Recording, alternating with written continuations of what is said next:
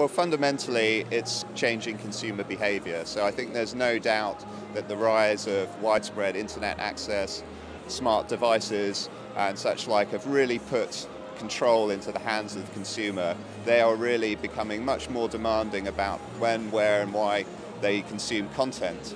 And so that's caused a little bit of anxiety amongst the industry, but actually we think it's a huge opportunity because those companies that are able to understand the customer can actually serve more customers and deliver the right experiences at the right price points which everyone benefits.